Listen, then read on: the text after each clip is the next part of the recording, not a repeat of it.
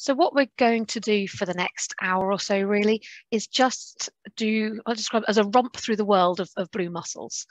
Now I should say at the start that I am a marine ecologist, but I'm not purely a blue mussel expert. So this is very much an aggregation of expertise and knowledge from a huge range of scientists from Scotland and indeed across the world. So I claim no credit for doing most of this research, but hopefully just bringing it together will give you a chance to understand a little bit more about them. And really what we're going to try and do today is talk a little bit about blue mussels, their biology and ecology, A, because I think that's really cool, and B, because I think understanding that in a little bit more depth helps us understand where those pressure points are for blue mussels or where the vulnerabilities are, and then perhaps why they might be declining. And that's the second part of really what we're going to do today, is explore a little bit about some of the reasons people think they might be declining. We don't have a very firm answer on that yet, so maybe that's something we can contribute to later. And thirdly, just talk a little bit about some of the possibilities of doing some surveying that might contribute to some of the blue mussel research. So we're going to start off really just talking about the ecology of blue mussels. And that's a little bit of a getting to know you session on what these species are, because I think they tend to be quite familiar to a lot of people, but also very overlooked. It's just something we're kind of used to growing up with, but they're far more interesting than I think their quite simple exterior might show. So let's start off talking about everything mussel. Actually, they're one of the most well-studied marine species, marine intertidal sessile species. And the main reason for that, you can probably guess, is because they're tasty. The real reason that humans do anything is because we like to eat it if at all possible. So mussels have actually been consumed, as far as we know, for most of human history. We actually find them not only in the UK, but in America and Native American fisheries, exploited in major fisheries, but they are particularly a major European thing that people have been eating. Now, one thing I find really interesting, I'm not sure if any of you are from Aberdeenshire originally, but they've been hugely important here in Scotland. And we found that from some of the archaeological evidence. So this picture here is from the Sands of Forvey, Aberdeenshire, and there was a big archaeological excavation around 2010 where they found a huge shell midden. So huge numbers of basically discarded mussel shells. And they excavated down to try and find, kind of like going through the layers of archaeology to understand what people were doing back at the time that this was created. And actually they found that there are about 3 meters worth of shell deposits when you start digging through this midden. And that included not just discarded shells, but they found a charcoal deposit, which showed that there was a fire pit. So basically they think they've been steaming mussels for quite a long time as part of eating them. And there are also some nice little kind of understanding human touches. So things like there seem to be some stacked mussel shells very intentionally. It suggests that it might actually be just playing with them, kids playing with them, or even just some art as they're trying to use them in a way.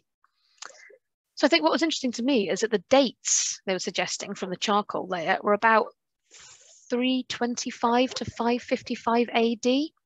I'm sorry if you can hear a strange noise. That's my dog who's asleep and chasing squirrels in his dreams there. So if there's a strange whimpering noise, it's not me, I promise.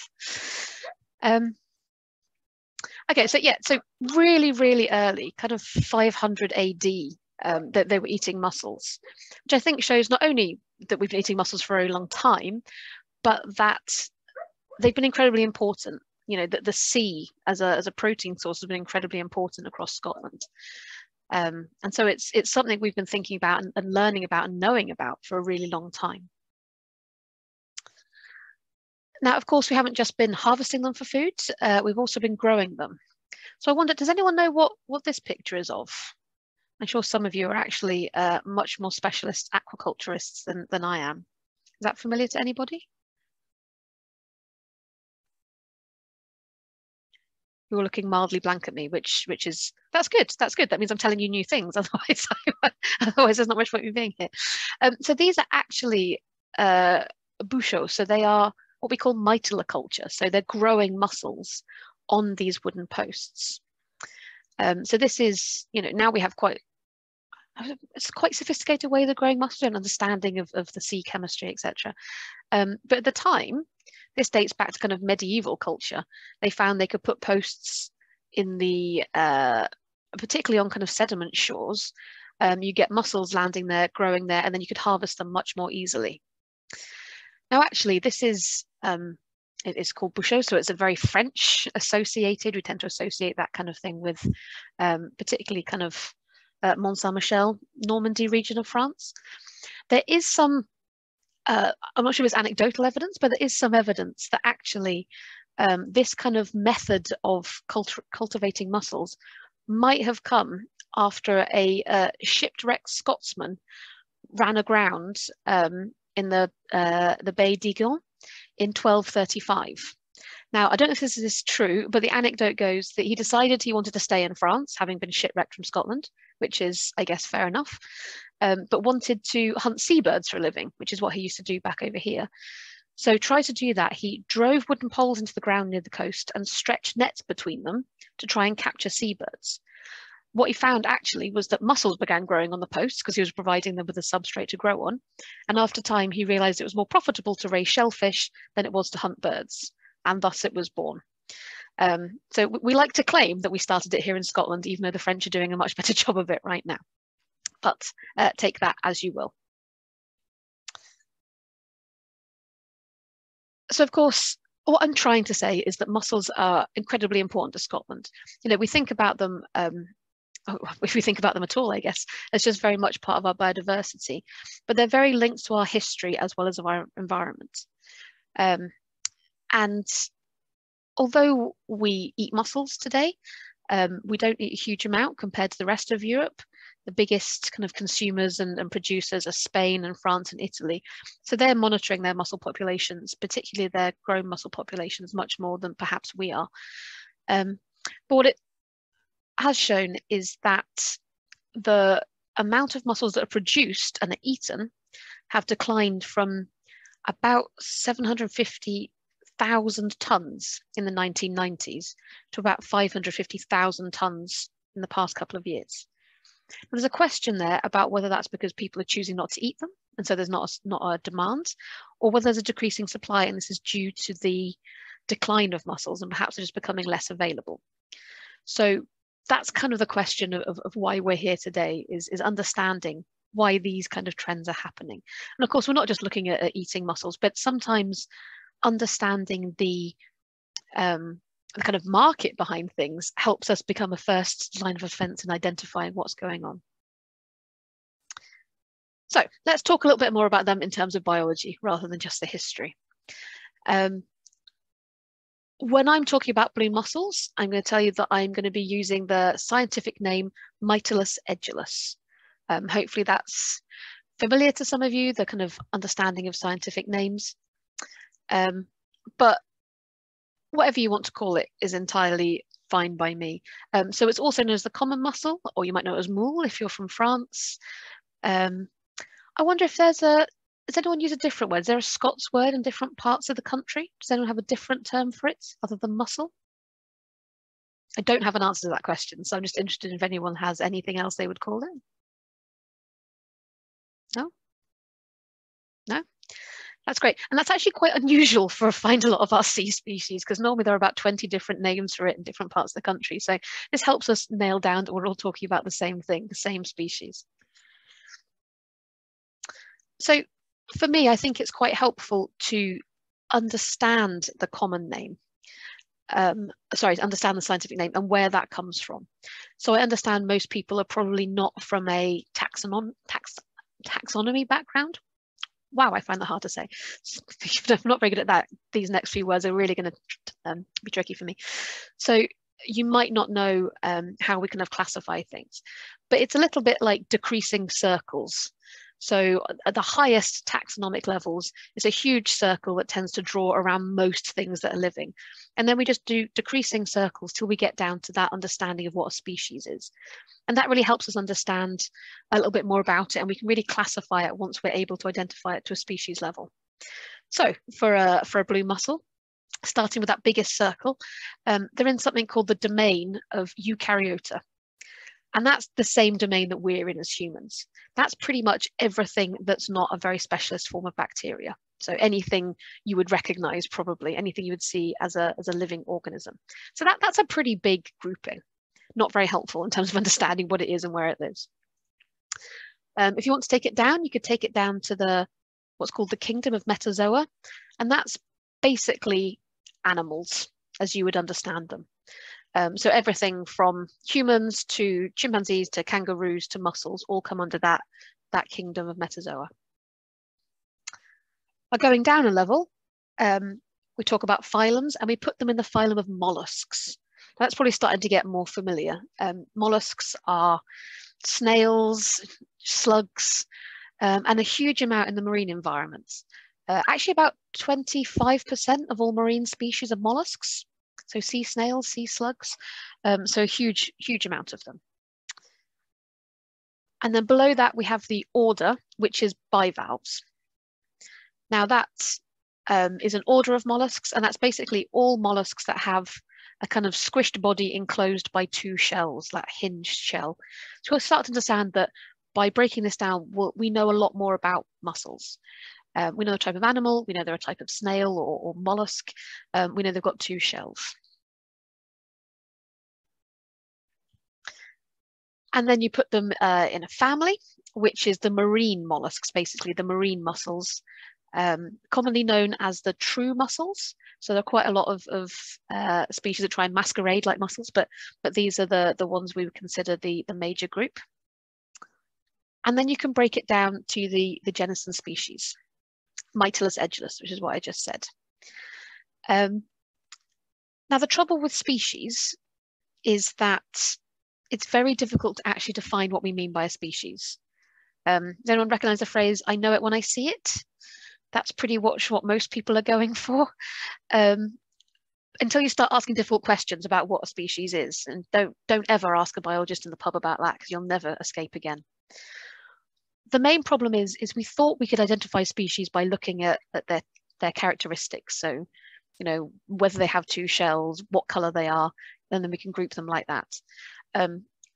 Doing genetic analysis of everything has completely blown that out of the water, because it turns out it doesn't necessarily match our understanding of what things are when we look at them.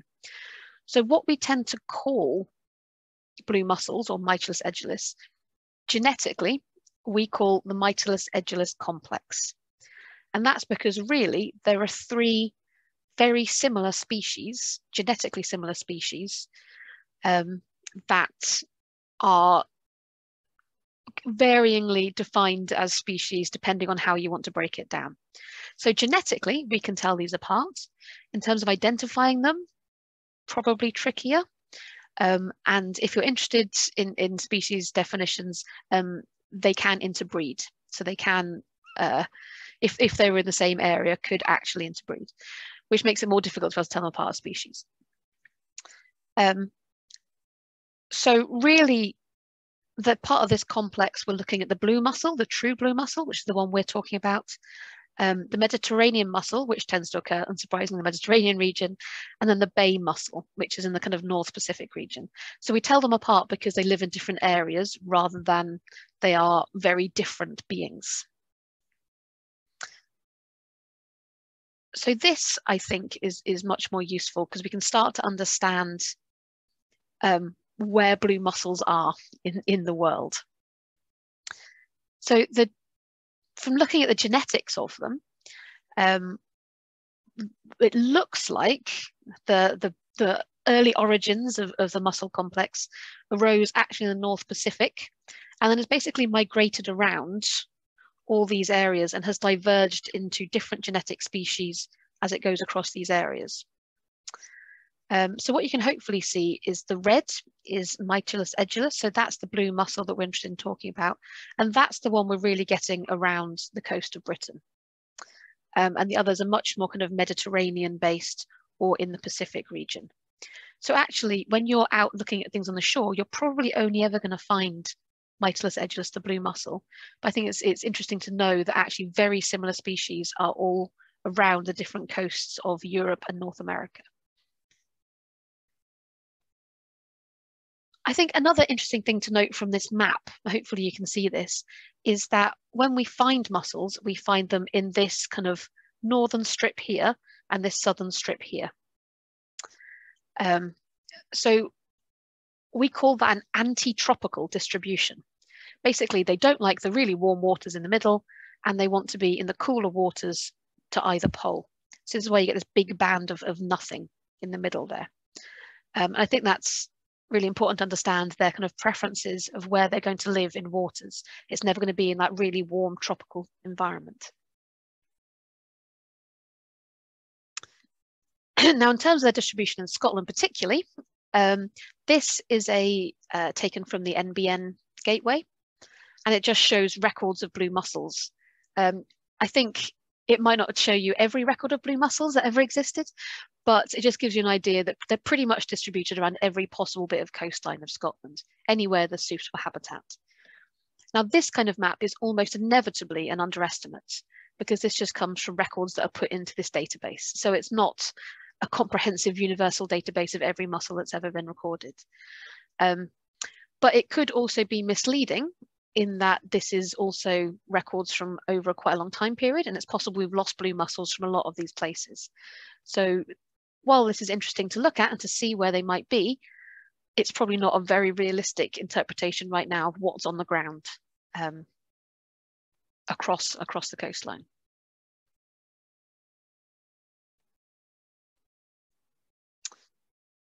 So what does that kind of translate like to on the shore where you are, where you're standing on the intertidal zone?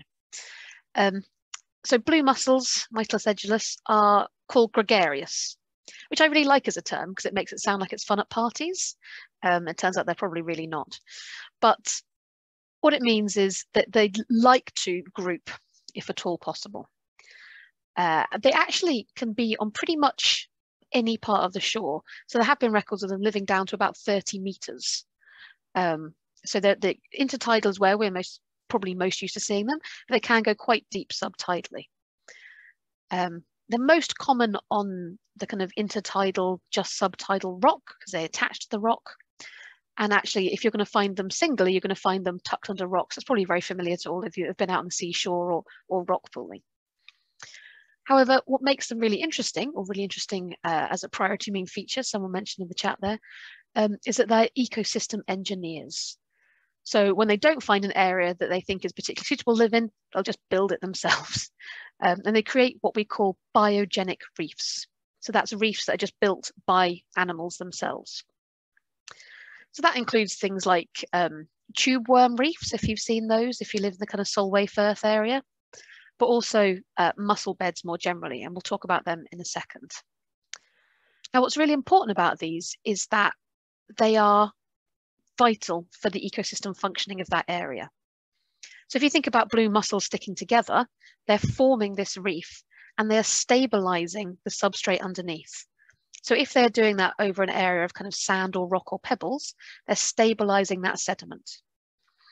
We'll talk a little bit more about how they eat later, but that kind of mass filtering of the environment means they're very important in nutrient cycling in the area. They're providing that habitat for other species that live there. And they're also a food source, which I kind of talked about earlier. So having these biogenic mussel reefs is actually an incredibly important part of the intertidal subtidal environment beyond just mussels as a species themselves. So these beds in particular are listed as priority marine features by NatureScot more widely. So some of you have said this is something you're looking at or maybe know a little bit about, but for those that don't, I'm just going to talk through some of the kind of characteristics of the priority marine features or the blue mussel biotopes that are currently listed under the NatureScot guidance. So the first one is, this is blue mussel beds on littoral sediments. So basically that's intertidal sandy bits of various different sizes. So here they tend to be on very, very sheltered shores. And that's because it's very difficult for them to build on environments where there's a lot of tidal action. So if you look at the map here, these are some that are known. You'll see it's quite often tucked around sea lochs or areas where there's very little tidal action. Majority obviously on the West Coast or the Murray Firth or the Firth of Forth. So there's very sheltered areas. And that's really useful because in these kind of environments, because it's very sediment driven, you won't get many intertidal species that are used to living on rocks able to live in that environment. So the mussel beds are providing a habitat for things like winkles, crabs, other species that need that shelter. So actually in the areas that they're incredibly important for that biodiversity. Now here's the second of the 4 priority marine features for blue mussels. So this is blue mussel beds and what's called littoral mixed sediment. Now that's a subtle difference if you are just looking for your own interest. But this is more sediment that is like pebbles, gravel, sand, shell, mud, can be a bit of seaweed as well. And they tend to form a very thin bed here among the cobbles. So it'll look very different when you're out on the seashore, this kind of environment. And again, these are probably very sheltered shores. And you can see there's many fewer records around Scotland for these. Again, a little bit in like the Murray Firth, the Dornoch Firth. But this is a much rarer type of habitat. And then number 3, the biotope. This is called reduced salinity infralittoral rock, which is a bit like a band name, I think. So this is the kind of area where actually you've probably got a mix of saline, so seawater, but also fresh water. So you start to get to brackish environments. So they're able to survive in areas that are perhaps less salty than some of the others. So can you imagine this again is some of the firths, some of the sea lochs, Loch Long, Loch Etive, some in the Outer Hebrides. So again, this is a very rare biotope, but Scotland probably has a huge number of them just because of the topography of our coastal environments. These tend to be kind of tidal stream areas, maybe down to a depth of about 5 meters. These kind of entrances to the sea lochs mainly.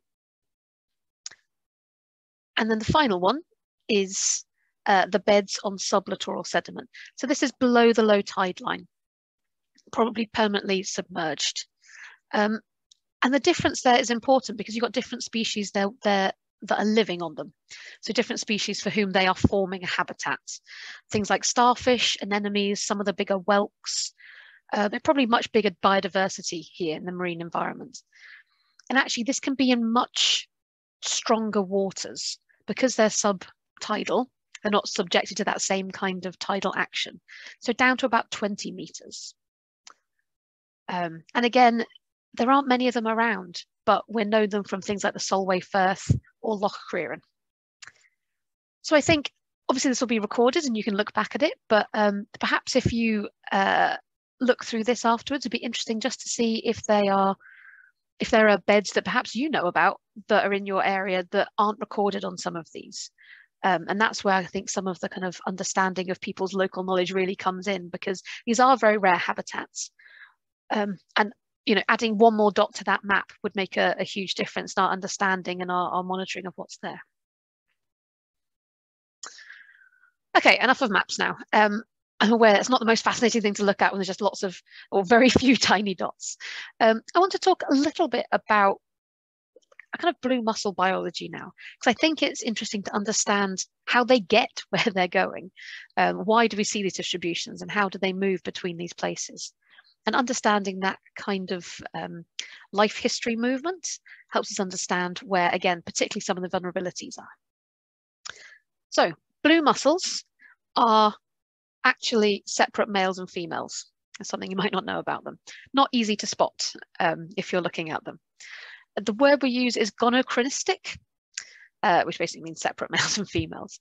But what that means is that the males and females can't really get together if you're a mussel. So the way they breed is by releasing eggs and sperm into the water column. It's not the most efficient method of trying to get eggs and sperm together, just throwing it into the water and hoping it meets. So they tend to throw about 10,000 sperm per egg into the water as a relative ratio and just hope that some of them combine together. It does mean that the kind of average number that are thrown into the water in a kind of blue mussel area is about 7 million each season. So that, just imagine if you could see what was happening, you'd be either delighted or appalled. I don't know. It depends on your perspective on blue mussel breeding. But it is something that's happening normally around spring and summer every year. So what they try and do is, like most species, I guess, they'll produce the gametes, the eggs and sperm over the winter period. They'll release them in the spring and summer to try and correspond with blooms of algae that come in. And if it's really good weather and there's nice warm seas and there's lots of algae, they might release kind of later into the summer, which is a bit opportunistic. So you find the same kind of pattern I would expect to see in that some of the southern populations in England probably are going to spawn before the ones up here, probably in response to the water temperatures. So to give their offspring the best chance. One interesting thing I think about mussels is that, a bit like some of the species we know a bit more familiar, if they are stressed during the time when they're about to spawn, they won't spawn. So if they think the waters are too hot or too cold or something is wrong for the environment, they won't waste the energy throwing out these 7 odd million gametes. They'll just reabsorb them into the body. So this isn't something we're really monitoring, but in lab conditions, we can see that they do that when stressed. So they might not be breeding every year, or they might not be breeding the same amount every year, depending on the conditions. So hopefully you'll find some sperm and eggs meeting. They fertilize externally and they turn into an embryo. And that embryo very quickly turns into a larva. Now, the first stage of larva is called a trochophore. And that is basically a kind of free swimming little larva, like a type of plankton. So it swims by kind of circling some hairs around, and it'll go quite far through the water. And this is really important because actually these larvae are a very useful food source for fish, for a lot of the things that are living on plankton in the sea. And it being able to move, having the capacity to move itself, means it can actually travel quite large distances from the original parental beds where it was sent into the sea. So the distribution and the capacity to kind of that natal migration for mussels is really quite high. Actually, they tend to go through larval stages. They can be in the sea for anything from 3 weeks to 6 months, depending on the conditions. So imagine how far you can get being in the ocean for 6 months. So it can be 3 weeks. It just depends on the conditions out there and how well they're doing. So after that kind of free swimming trochophore phase, you tend to get a phase called a veliger. I don't know where that word comes from, but I think it's really interesting. And that's where it starts to turn to something more like a mussel. So it's still in the water, but it might start to get something like a foot, start to build a shell a little bit, that are able to just look a little bit more like a mussel and starts to prepare for coming back on land. Then you get this veliger starts to basically start building its capacity to be on land. And that's called a pediveliger. That's like a veliger with a foot. That's where that name comes from. And that's where it starts to secrete what we know as the mussel beard. That's called the byssus thread. So what's interesting here is that actually they can wash onto shore and then wash out again as they start to search for suitable habitat. They have the capacity to not just settle on the first place that they land. And in fact, it can land, settle, hold on with that thread, and if it's not sure about where it's landed, it will use the thread to kind of walk across the seashore a little bit to find a better space, which is why you quite often find mussels tucked into crevices, various different areas where they're more likely to survive as young ones by making those, I'll use the term making a decision, but without the conscious effort involved in that. Now, actually, as few as 1% of all the larvae of blue mussels that are sent out into the sea will ever reach adulthood. So the vast majority are going to be eaten while they're out at sea. They're an amazing food source for anything that's eating plankton out in the ocean. So it's a very vulnerable stage for them.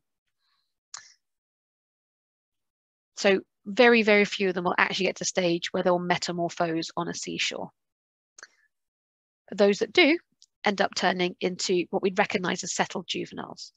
And they do that by sticking to the seashore using the byssal threads.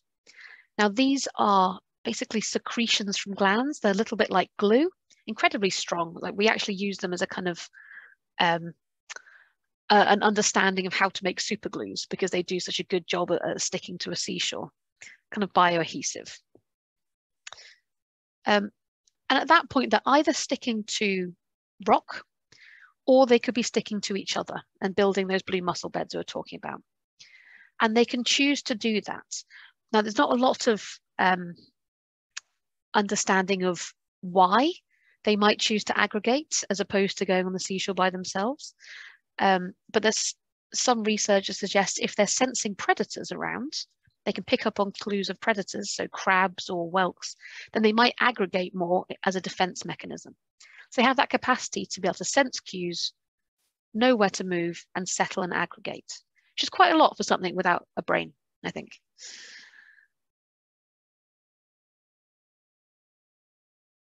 And of course, this is what a kind of byssal thread will look like. So this mussel here is attached to a bigger mussel. It's made that connection with what could theoretically be a mussel bed, or the start of a mussel bed. So what's interesting about this byssal thread is it's the superpower of a mussel. It's the way it can attach to the rock. It's what's holding it on. It's the only thing that's keeping it alive. It can attach to other mussels to form these beds. It's also often used as a defensive mechanism. So if you are a dog whelk, which is like a wolf of the seashore, wanders around and eats everything. Dog whelks particularly like eating mussels. They like coming in, drilling holes in the shell using their kind of radula, and then sucking out the mussel and dissolving it. So it's a pretty nasty way to die, and I wouldn't be that keen on it either were I a mussel.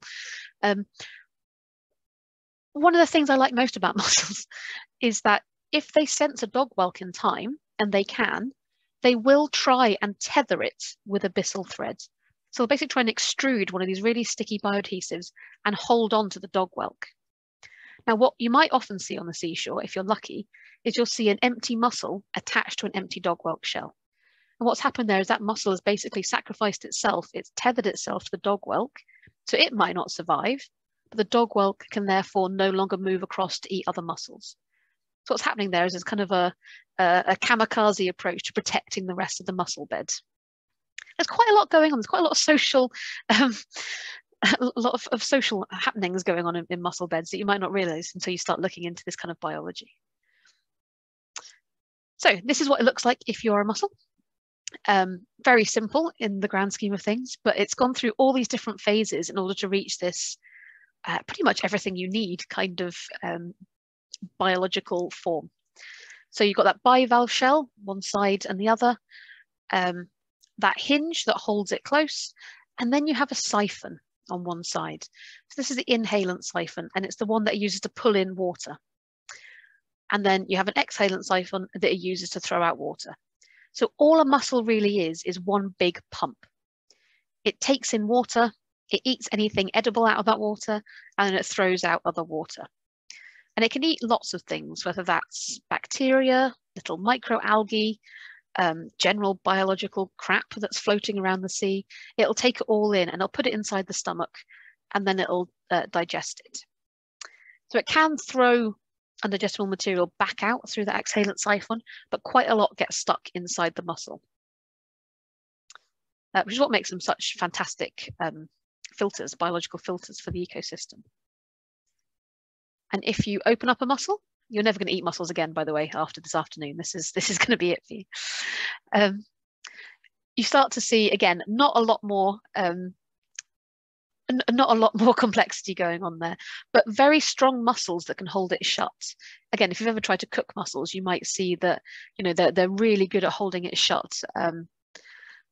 You try and prise them apart.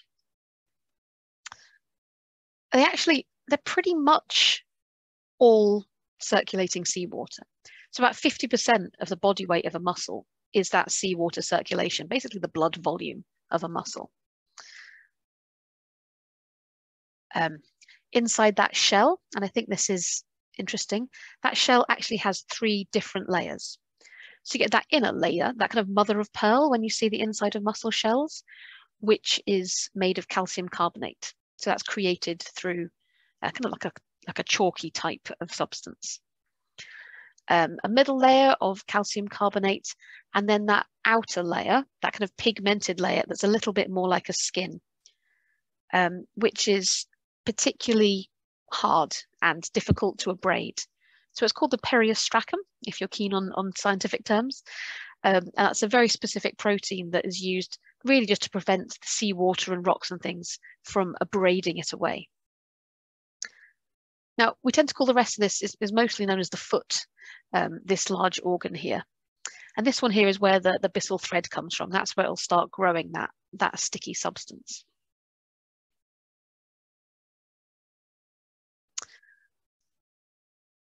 Okay, I just wanted to talk a little bit about blue mussel predation. So there's kind of a video on in the background, if that's okay. Because it's not only us that eats them. Pretty much everything thinks mussels are tasty. So I said that most of them get eaten during those 3 to 6 months they spend as larvae. So very few of them actually make it to the stage of being a blue mussel. And most of the things that eat them are kind of like fish, jellyfish, anything that's eating the plankton. But once it metamorphoses into that adult form, it's actually still very easily eaten because it just sticks there. It can't run away. And in particular, it's very vulnerable when it is young because it hasn't had the chance to develop that thick outer layer yet. Once it becomes stronger, it becomes much, much harder to predate.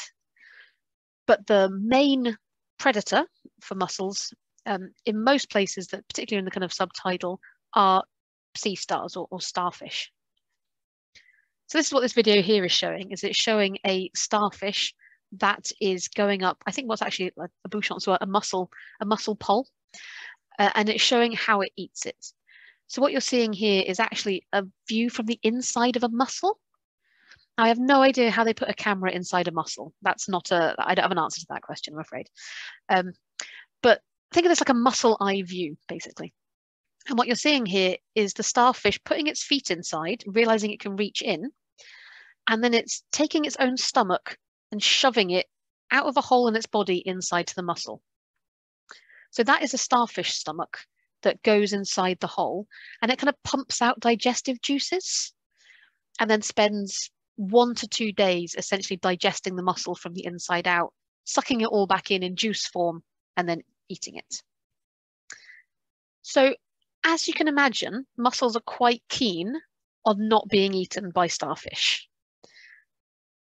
So they have defense mechanisms. In particular, they try and thicken the shell and thicken the muscles that hold the shell shut. Some of the research that's been done in the labs has shown that if you basically put the smell or the chemical cues of starfish around mussels, they start to build their shell thickness. About 10% more if it feels like there are a lot of sea stars around, just to make sure it's much harder for them to be eaten.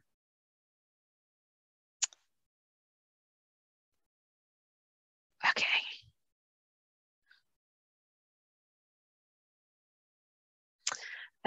Now I should say that there is quite a lot of research in this. This has been noticed for quite a long time, but there isn't a definitive answer. All I have for you are probably more questions, but hopefully this is what makes it interesting for people. This is why we're all here to talk about them, and there's a lot there to still contribute to our understanding of what's going on with mussels.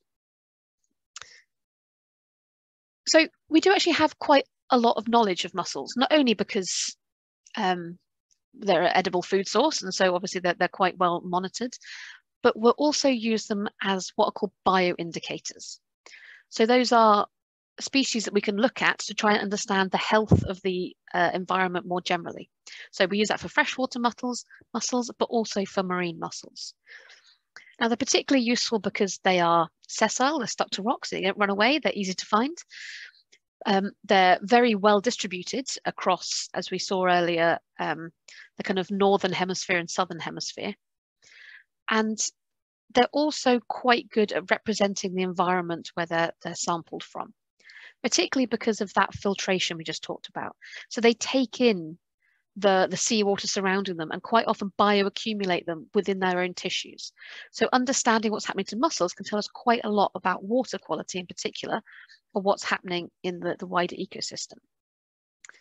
In fact, every mussel, like an adult mussel, can filter about 25 litres of water a day. So they're quite rapidly responding and taking in what's happening in that environment. So they're used for various different projects. There's something called Mussel Watch in the USA.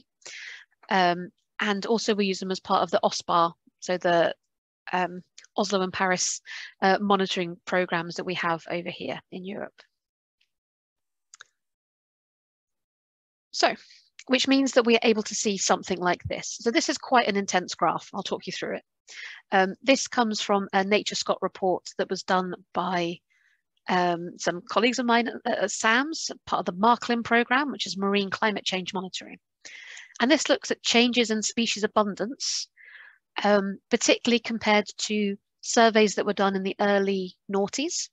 And then these sites were resurveyed in around 2015. So what they've done is just looked at the difference between the sites in kind of 2000s to 10 to 15 years later. So these red bars here show the sites where the abundance has declined, the percentage of sites where the numbers have gone down. And the blue bars show the percentage of sites where the numbers have gone up. And the grey bars are where it's just stayed the same. So we've got species along the bottom here. So there's lots of different marine species that are used to kind of understand it, from dog whelks to algal species. But as you can see, the one at the end here is the blue mussel, Mysilus edulis. And it is the one that has declined at the greatest number of sites than any other species. So over half the sites, they were seeing a decline in the number of mussels. I think that really stands out with that graph. You know, a lot of things might not be doing well, but some of them are definitely doing better than others. And in comparison, that I think you're just asking about US kind of similar data. They've done something kind of similar. So they looked at historical benchmarks and looked at mussel numbers over the past kind of 10 years. And along the Gulf coastline, so kind of Cape Cod to Canada, that area there, the reports they've declined by more than 60%. So in some places, they used to cover 2/3 of the intertidal zone, huge mussel beds. And in some places, they now cover less than 15%. So if you saw that in species in terrestrial environments, if you heard that from birds, the kind of word that would be used is catastrophic decline. Huge, huge decline in the numbers. So I wonder, just so I can see a few faces, have you noticed changes? Have you noticed declines? Or is this one of these things where you've just never seen that many mussels?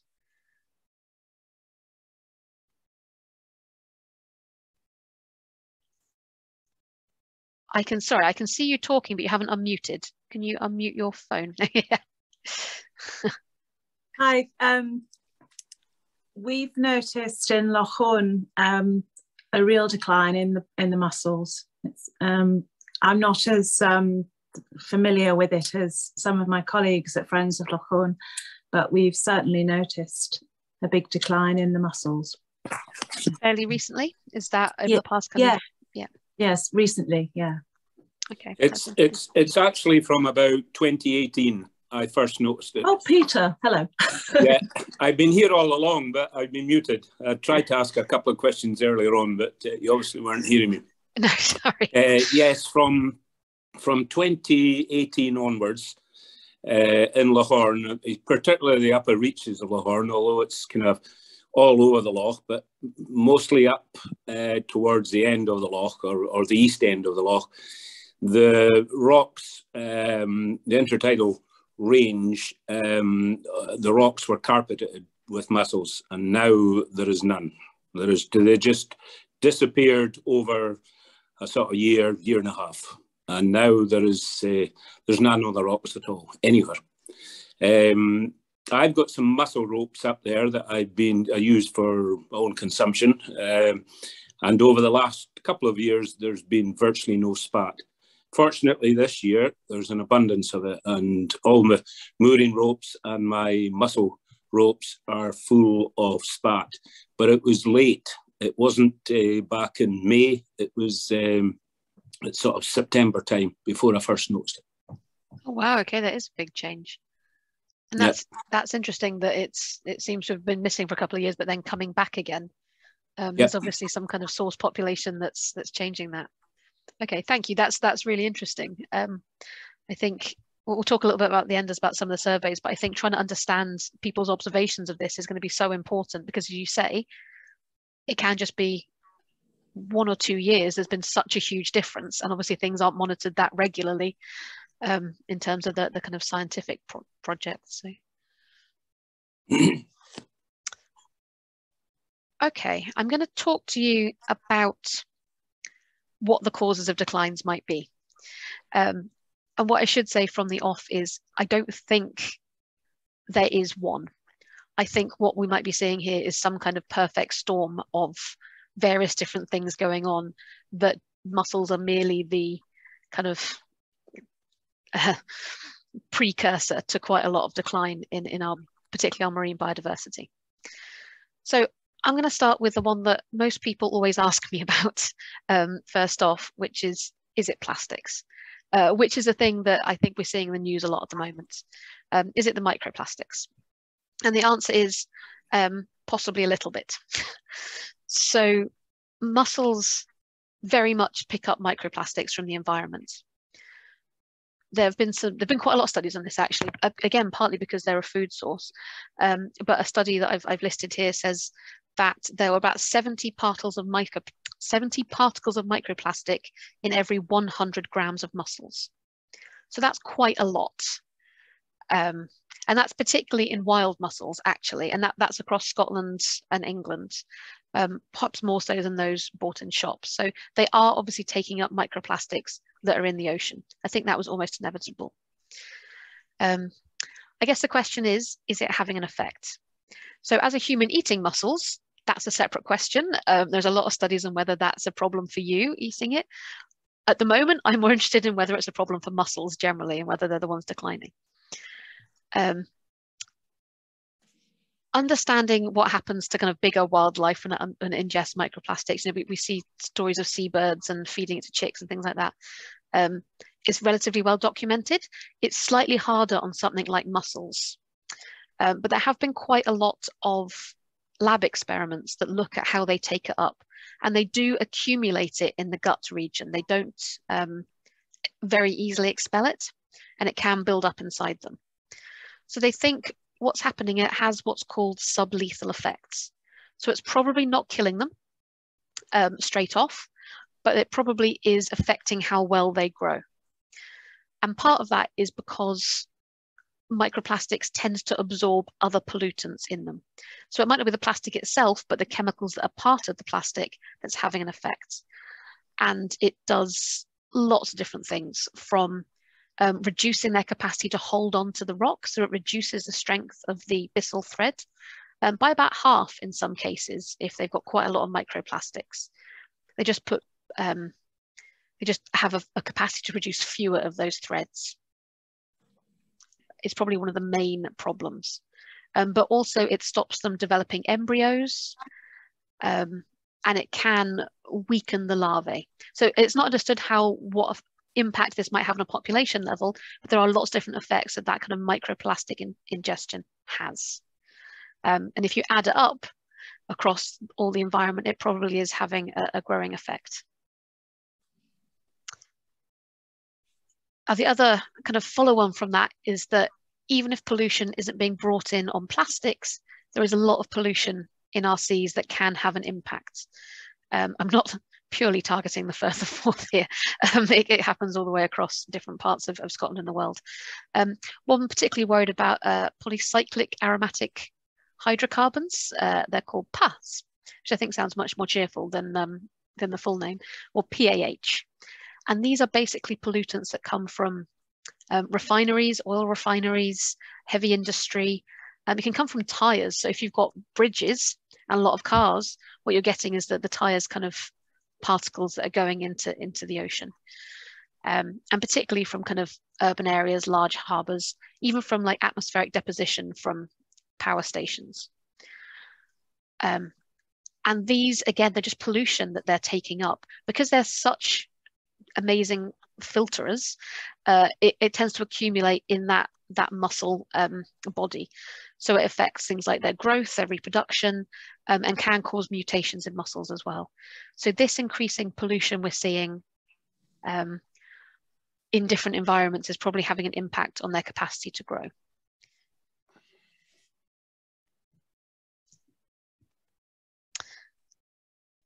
Now the other, but possibly less obvious type of pollution is actually fresh water. So that can be as clean as you want. But if you are a marine mussel, fresh water is not a good thing to have. And there are some areas, particularly in the kind of estuarine regions, where the fresh water is getting more. And that's mainly because you're just getting more rainfall. It's all being washed into the kind of estuarine environments. And that increased fresh water actually causes more nutrients and causes a kind of freshening of the environment, which affects mussels. Part of that is because fresher water actually causes, or fresher, the kind of nutrient-rich fresher water, causes more algae to grow that can grow over mussels. And particularly young mussels can become particularly sensitive to that fresh water. So if they manage to settle, they just might not grow very well because that environment isn't right for them. There was an interesting study in Sweden that thought that this was probably one of the major declines around that area, because the amount of rain along the west coast of Sweden has increased by about 1/3 in the past 30 years, so a huge amount. Now, I don't know if that's a similar thing in Scotland. I thought we've already had a lot of rainfall. I don't know how much it's increasing, whether that's having an effect, but certainly with that kind of understanding that it's only going to get worse from climate change, it probably could be an increasing problem as we go. So talking about climate change, as I inevitably have to do in these kind of talks, it's probably causing most of the factors that are causing mussel decline. And I'm going to start off talking about extreme storms because I feel like it's very fresh in my mind. It might be from your training for the last couple of weeks as well. I think some of the extreme storms show the interaction between some of these factors, because mussels are actually very well protected against extreme storms. Their capacity to hold onto rocks is amazing. However, if you're getting mussel beds on sediments and you're getting tidal surges or storm surges in areas that are actually normally very sheltered, that can cause widespread destruction of mussel beds, just because they're not used to being exposed to that kind of environment. You also have the combination of perhaps a weakening of their holding on because they're eating more microplastics because there's more pollution. And combining that with some of the extreme storms taking them off means that you're probably, again, have a capacity for increased loss of adults as these extreme storms become greater. However, storming, probably not the major problem. Weirdly, for us, one of the major problems is actually heat. And this is true for a lot of the marine species. So this is an interesting study looking at heat stress in blue mussels. And I think, I'll talk you through it a little bit, but I think what's interesting about this is that it shows you the survival of blue mussels as a percentage against the temperature. So obviously, the greater the temperature that they're exposed to, so summer heat conditions, the much less the survival. So these hotter, drier summers that we might be having, and it may not feel like it so much here, but certainly you've seen the stories of heat waves across Europe, is actually just wiping out adult blue mussels. They can't survive that increased heat stress. Now, what this graph shows is that it's not just exposure to heat, it's repeated exposure to heat. So if you've got day one, which is shown by the kind of black dots here, you might get quite a low survival if the heat goes up. The trouble is that come day two, which are the grey ones, and then day 3, day 4, and day 5, if you've got increased periods of incredibly high temperatures, the survival just gets less and less and less. They become less able to deal with it. So even the ones that survive the first day are going to be knocked out by the 5th day. So again, this climate change, kind of increased periods of hot weather, are the thing that's really going to knock out a lot of our seashore species. They're just not used to being able to deal with these environments. I should say that this is actually a lab experiment, so we're not necessarily able to replicate that on the shore, but we have seen mass die-offs, and this is an example of a mass die-off from the south of England that followed one of these extreme heat areas. And that happens in the ocean as well. So it's not just those that have settled. This is a graph that actually shows survival of the plankton, so the larval stage, with the warming waters. So the warmer temperatures actually cause a much lower survival rate. So they're being knocked in the warm water and they're being knocked as soon as they get out. So all this kind of climate change warming is causing just a problem both ways. And you might have actually seen some of the headlines that we've been having what are called marine heat waves. So that's like huge patches of warmer temperatures in the ocean that could be having this effect on our mussels. It's very difficult to know what's going on when they're out in the planktonic stage because they're incredibly hard to monitor.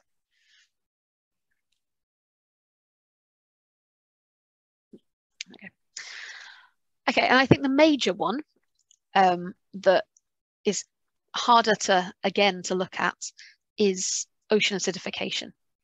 So this understanding that the ocean is becoming just ever so slightly more acidic because we're dissolving more CO2 in it, it's just balancing with the atmosphere, is completely changing the water chemistry that everything has evolved to live within.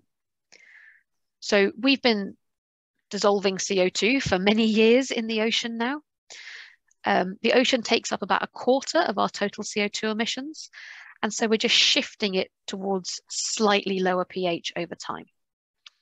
And that has an enormous impact on marine species. I will send this around so you can have a look at it in more detail. But basically, there's a huge effect of that. Partly because it's changing the environment, so you get more algal species overgrowing, the productivity is changing, the balance of the ecosystems are changing. But for species like mussels that are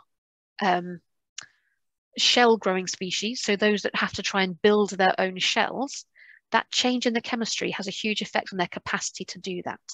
So basically, they get very thin, very more brittle shells in these kind of environments. They can't build it as effectively, and that has a knock-on effect to everything.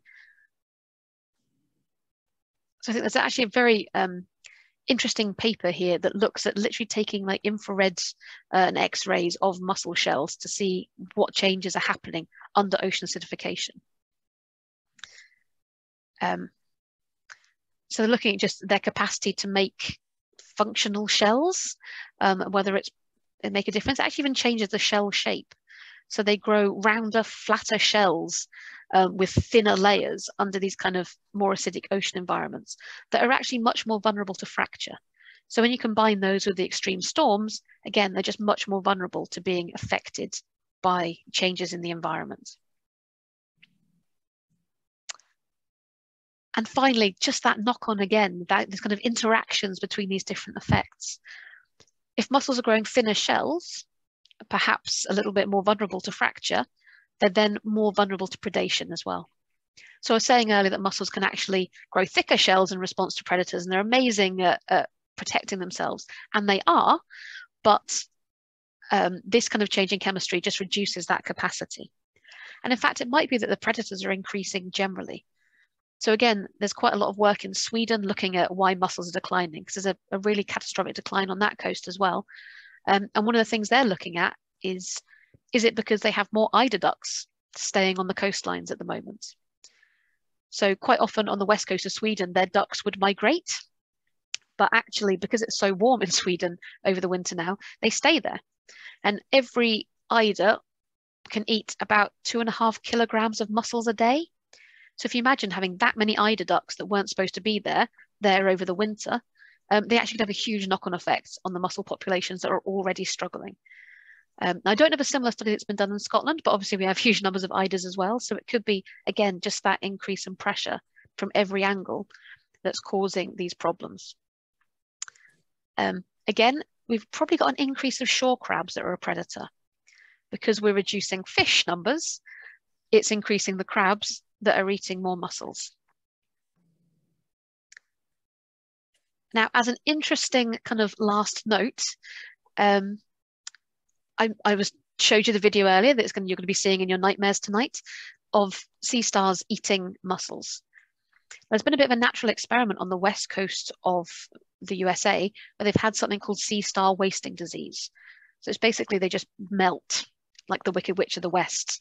It's a virus that's just causing their bodies to fall apart. So that removed the predation pressure of sea stars from that part of the environment. And actually what they found is a huge expansion in the mussel beds because they just weren't being predated. So it doesn't mean that they're the cause of mussel decline, but it does show that very delicate balance between the predators and the prey species that is probably being affected by all these different factors. So the entire ecosystem is just shifting in different environments. And it's therefore very difficult to understand why they're declining or what effect it's going to have, because so many things are changing all at once. So that was a bit of a romp through some of the things that might be causing mussel decline. I wonder if anyone has any other thoughts, suggestions, or ideas why that what might be happening in your area.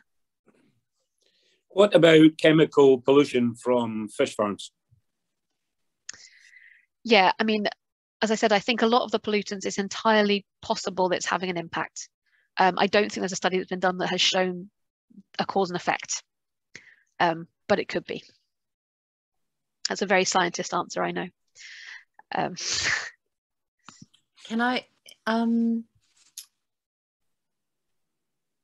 yeah. I don't know if you can see me. I can hear you. Yeah. I mean, that's really interesting because is there any studies going on that, on salmon farms and the impacts of the extra nutrients? The honest answer is I don't know. Not that I'm aware of, but I would be surprised if there weren't, because I feel like it is a well-studied area, or it should be a well-studied area, but not that I know of. It's something I can look into and try and find out, definitely. I'd love to know that, yeah. Because there's so many stresses going on in all the ecosystems on the West Coast that, you know, there are some things that we can do quickly. And that's one of them. Yeah, I mean, I think, as I said, I think it is a bit of a perfect storm. So there are a lot of pollutants varyingly in our environments that are probably having an impact on mussels. I think from what, is it Peter? Yes. Yeah. Yes. Okay.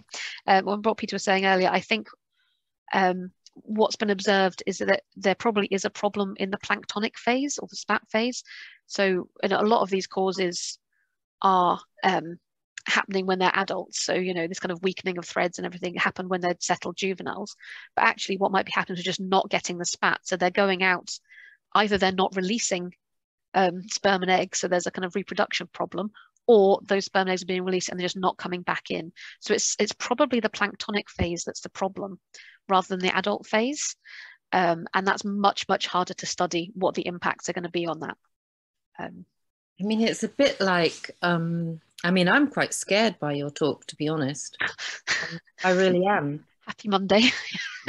I mean, it's a common or garden species in a way. It's a bit like bees on land or something. That's such an indicator of something really catastrophic going on, like a canary in a coal mine. And it's really alarming because I wasn't expecting to hear that. I didn't know they were in that much decline. I knew that they were PMFs that were in decline in certain areas. The reefs were gone, but I didn't realize it was widespread. I thought those were just the biogenic reefs. But, you know, I'm really alarmed, actually. I mean... Yeah, I think that's probably a reasonable reaction. I hate to say it, but I think it is. And I think the canary in the coal mine is a good analogy, and that's why we look at these kind of things, because I think the decline has been going on for quite a while, but does seem to be accelerating. And I'm deeply alarmed. I mean, is there any way of doing anything? I mean, apart from completely changing our lifestyles. I think that's the problem, is that I don't think it's been pinned down to a, if it was a single cause and we could say, oh, well, that's something we can maybe do something about. But and this is just my interpretation from what I know and my reading. So it could well be wrong. We're still developing evidence. But I do think it is that combination, the interaction of all these different factors, particularly around the climate change and the impact it's having on our oceans, that is causing these declines. And I think they are just, as you say, a canary in a coal mine. I think it is just the leading edge of what's happening. So I think nothing less than whole-scale change is going to really have an impact. I would love to be wrong on that. I'd love to find the one thing that's causing it and that is easily stopped or solved. But yeah, I think it's just part of a wider problem. I mean, I'm not just kind of wanting to attack fish farms on this call, but there are a lot of polystyrene balls that go from fish farms into the environment. I mean, I've seen them myself on the shoreline where they're changing over the floats. And I've always thought those have got to have a really terrible effect on anything that's kind of in the sea eating. And those little tiny polystyrene balls are obviously well known to never decay, so they're there for forever. And I wondered if there's any, maybe even some kind of link between that in certain areas that could be researched, because I think that's quite a worry for me. Anyway, I mean, the microplastics is a very scary thing, and because of all the toxins in the plastic. So it's not just the bulk of the plastic kind of preventing the digestion, is it? It's the kind of the chemical input. Yeah, I think there are endless projects that could be done, if I'm honest. I think there's more research than is possible to do in a lifetime. So absolutely would encourage you all to find a project and look into it. We'd be delighted to support that. But I was just going to say, sorry, Anna, it's totally different from global down to local. I'd put a comment in the chat, but certainly in our local area, our coastline changed because they built out some mussel lagoons and on some reclaimed land. And so the area has completely changed, I think, in about the last 50 years. And our beach has just risen and risen and risen with sort of sediment, I guess. So I presume that means it's just no longer a great habitat for mussels to get a hold of something and grow. Do you think, would that be, I mean, obviously pollution is certainly a factor in the area, but that seems like something fairly dramatic, and I don't know if there's anything we can do about that. Does that mean we just have to give it up as an area that has mussels? That's a really good question. I'm not very familiar with the area you're talking about, I have to say. I mean, I know mussel, but so I don't think it has to be just given up. I think if it's been very built up and the environment has changed, that's what's going to have the greatest effects. They're just not going to be able to settle. If you change that substrate, that habitat, it could be that you might not get them anyway, because we just don't know where they're coming from and where your source populations are. So that's a kind of a separate issue. But there have been quite a few projects now that are looking at redesigning some of our hard infrastructure in the environment, marine environment, in order to make it more hospitable for some of the sessile species.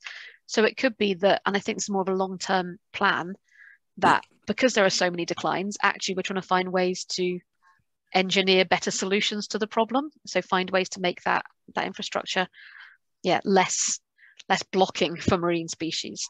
So it could be that over time it can be re-engineered into something more positive.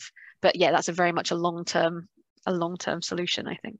I was just wondering whether I saw that it was 31% the heat was when they started rapidly declining.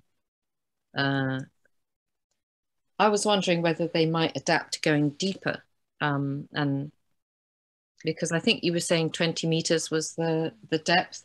And the reason I'm kind of paying attention to that is that we thought we had a blue mussel reef off reef, which is where I live. But it was at 30 meters. And so I kind of gave up looking for it because we didn't find it on our first dive. But do you think they might be going deeper than 20 meters or not? Is it worth looking? Yeah, so that's a really good question. So there have been records of them down to 30 meters. So my first point on your specific comment would be to say it's definitely worth looking. It's always worth looking. And of course, the second point you made there was that everything's changing, right? So every distribution, our common knowledge may no longer be fit for purpose. So what I would also say is it is possible that they would go deeper. I'm going to say I feel like there are physiological barriers to them going much deeper. I think they're more likely to be shifting range than they are depth. But that doesn't mean that that's the case. So I would definitely look down to those depths. But I think what we're going to see is with these warming seas, with everything, is they're going to be starting to shift ranges. So, you know, they're just not going to survive very well in the warmer, more exposed seas. If they're going to be going further north is the most likely. Whether or not there's sufficient habitat for them is a separate question. Everything's going further north. Is there anything going further south? Seems like all the fish are going north. Yeah, no, I think everything's just going to end up at the top now. Yeah, gonna have to move. Can I say something? The Mediterranean supports a lot of mussels. Is it because it's a different species, or are they less susceptible to temperature change? Or you know, I was in Bulgaria a couple of years ago, and there was mussel farms all over the area where I was staying. Is that green mussels, or was it a blue mussel? So I think they're largely, so there is a Mediterranean mussel that is part of the Mytilus complex. So they'll be very similar to our blue mussels. I don't know if anyone's really tested if they have a greater heat tolerance because they're a Mediterranean species. I imagine they are adapted differently just because of where they've grown in order to be able to tolerate warmer waters. I think a lot of the heat problems we're having with mussels is less to do with the kind of average heat, which is obviously a little bit warm in the Mediterranean in the ocean, and more to do with these extreme heats. So these flashes of marine heat waves either in the sea or on the shore. So it's those kind of extreme heat waves essentially that are causing the problem rather than the average heat. So actually what you might find is the Mediterranean is also experiencing declines because even though they might be adapted to slightly warmer waters generally, they're probably equally unable to cope with these extreme marine heat waves. Do you mean they get affected when the mussel is out of the water, or is it when it's in the water? Because the tidal range in the Med is much, much less than it is around our shores. So maybe they're not exposed to the ambient temperature, the sun, as ours are. Yeah, absolutely. That's a great point. And I think it's a bit of both. So for the adult mussels, it is like time exposed and heat exposure. So it's entirely possible that smaller tidal ranges there are a protective factor. But the marine heat waves, they're kind of also happening at sea, and that's affecting them in the planktonic stages. So that's when they're just in the water while they're larvae. So that would have just as much an impact in that region anyway, but it could be they're just not affecting the adults as much. It's a great answer. Okay. I was wondering if you had any further comments on habitat preference for mussels, considering like if you put a clean rock or one of those wooden posts into the sea, where or what would prefer mussels to grow in it rather than like becoming alga covered?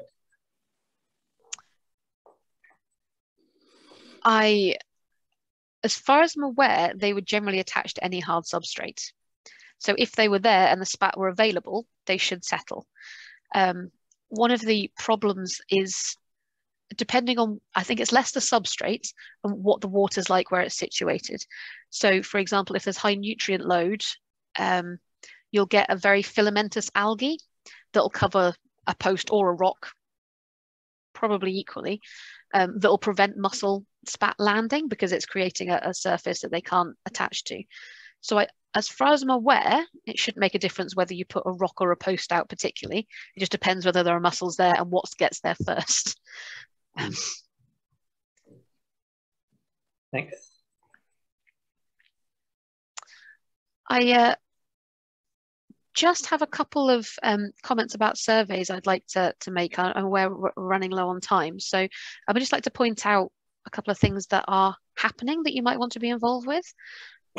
If you're interested in kind of knowing a bit more or contributing to what's happening. So I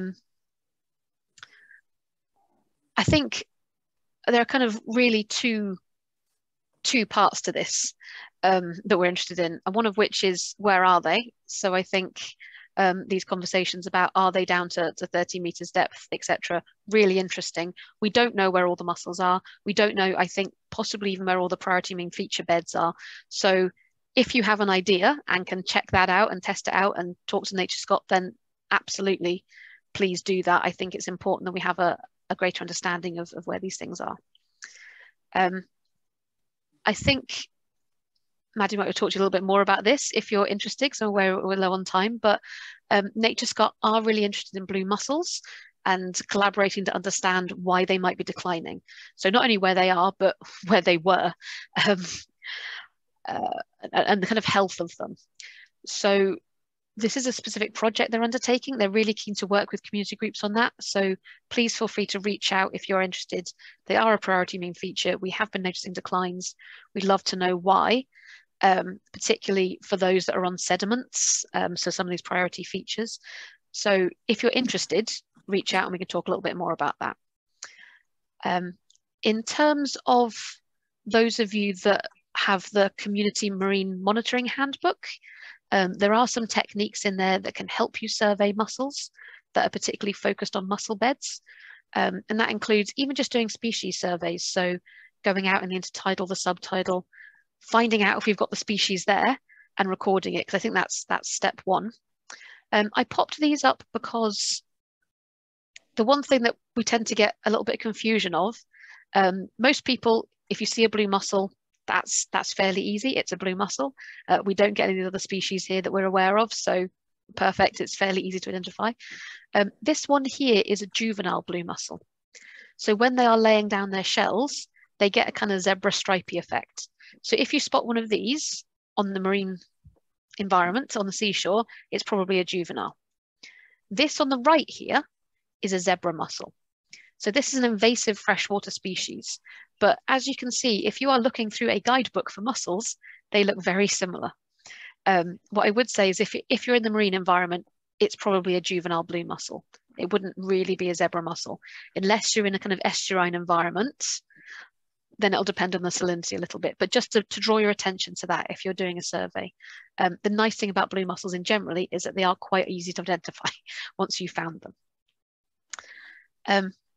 There are a couple of techniques in the Community Monitoring Handbook that are particularly good for blue mussels. So if you're involved in that or would like to get involved in that, I really wanted to highlight that to you.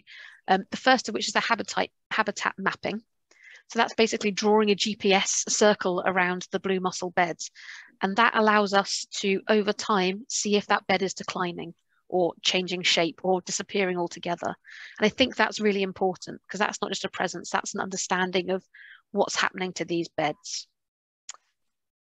Can I ask what constitutes a bed? I mean, if you had some rocks on the seashore and it was covered in mussels, is that a bed? Or, I mean, how do you categorize or what's, you know, what sort of numbers do you have to be able to call it a bed? That's a touch of I'll know it if I see it kind of answer. I'm not sure that there's a specific boundary.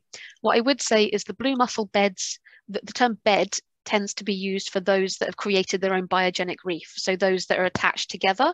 So then they are a bed of themselves. However, patches of blue mussels, so big kind of patches of them, are equally worth mapping. So they might not be a priority marine feature, but I still want to understand, or we still want to understand whether or not they're changing. So if you see blue mussels in a aggregation too numerous to count individually, I would absolutely draw a circle around that and call it some kind of patch and monitor whether or not that's changing. So there's a balance here between, I guess as well, what NatureScot has a priority, absolutely, but also just monitoring what's changing in your local environment, because I think that's equally important to be able to see what's happening there. And again, as part of that, there is a survey on habitat quality, which might be interesting if you've got a smaller patches, because that's not only looking at the size of the habitat patch, but for blue mussels, you're monitoring how many empty shells there are. So how many of that patch or that bed are alive and how many are dead, because that can make a big difference as well. You might just have a lot of empty shells. So that might be quite an early warning that we're seeing, for example, mass mussel death due to heat waves. So that's something worth looking at, because then you can monitor very quickly whether or not that bed is going to change over time by looking at how many of them are surviving. So I would, yeah, definitely highlight that to you as well. Mortalities in Scotland in the last few years, or is it just England? That's a good question. I don't know if there's a good answer to that. We mainly know about mass mortalities when huge numbers of shells wash in. And there have been some, so a few years ago, for example, I know there was one out towards St Andrews where a huge number of shells washed in. They think it was due to a freshwater event. A huge amount of rainfall kind of caused a problem in the sediment and everything died off. I don't know if there's been anything mussel specific that has been noticed beyond these kind of big mass events.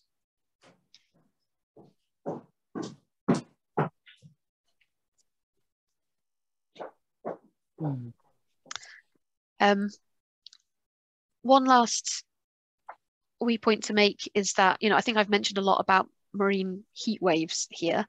That's something that's kind of growing concern alongside the more broad ocean acidification, climate change things.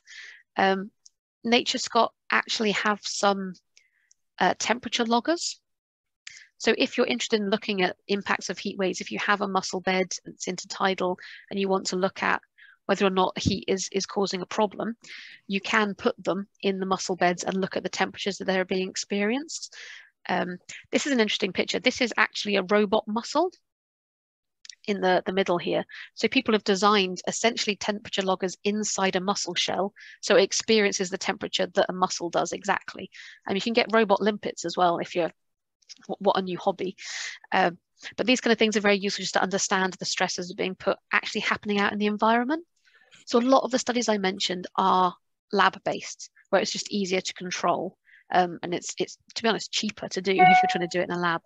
Whereas if, as a community, you're interested in doing it in your local environment, that would be fantastic information to try and help us understand what's really going on out there in the environment.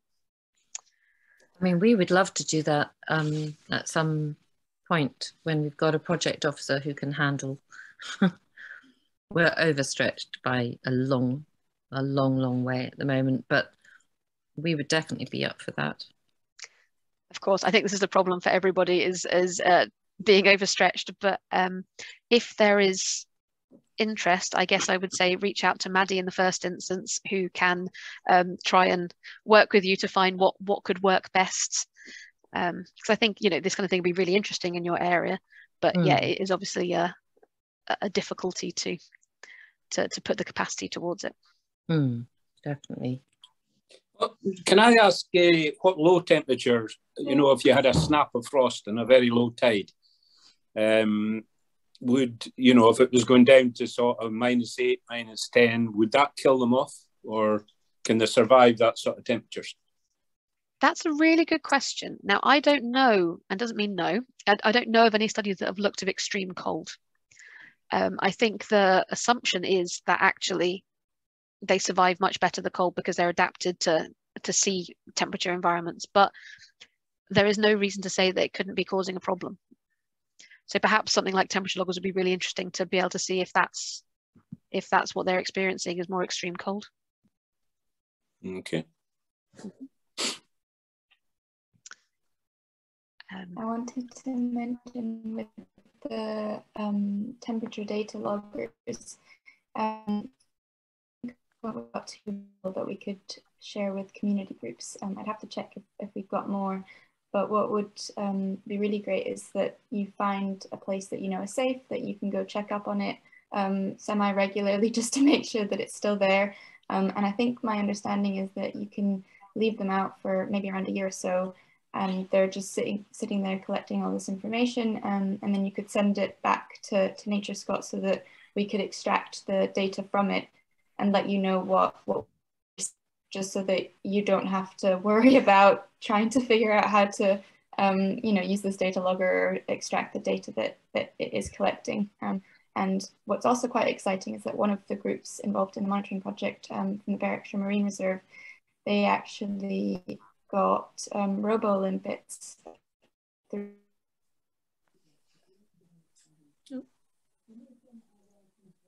hear from them how they get on with the robo-limpets as well. That's great. I love that people are actually using robo-limpets. Thank you. So I guess everyone has your details, Maddie, in order to reach out to you.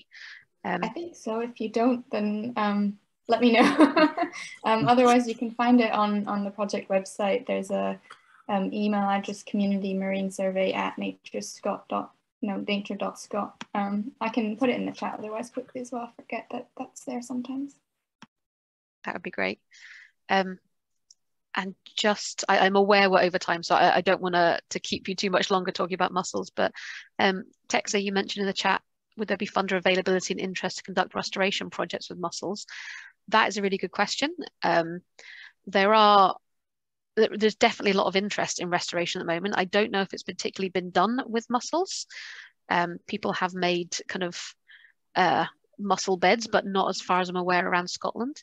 So I'm sure there'd be interest in exploring whether or not that's possible. So absolutely. And if you're interested in finding people to partner with on that, then do reach out to me or to Maddie, and we can certainly try and find people that would be, I'm sure they'll definitely be interested in talking more about it, as with any of these things. Also quickly, just related to funding, I think most of the people here already have equipment through the equipment fund, but for those of you that don't have monitoring equipment yet but are interested in maybe going out and doing surveys, whether that's blue mussels or something else or a combination of both, then the equipment fund is open at the moment. So we're accepting applications on a rolling basis until funds are exhausted.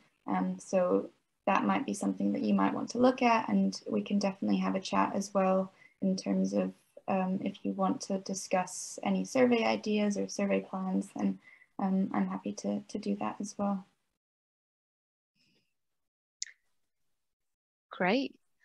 I'm aware people are going to have to start to go, so I'm keen to kind of wrap it up there, but I just want to say thank you so much, everybody, for A, giving up some of your Monday evening to sit with us, and B, for your kind of interesting contributions and details. I think trying to gather your knowledge and your experience and your interest is going to be a really key part of our understanding of what's happening in such a rapid way over the next few years. So please do keep your interest, do reach out and try and get involved with these projects. And yeah, I've very much enjoyed meeting you all. Thank you very much for coming along.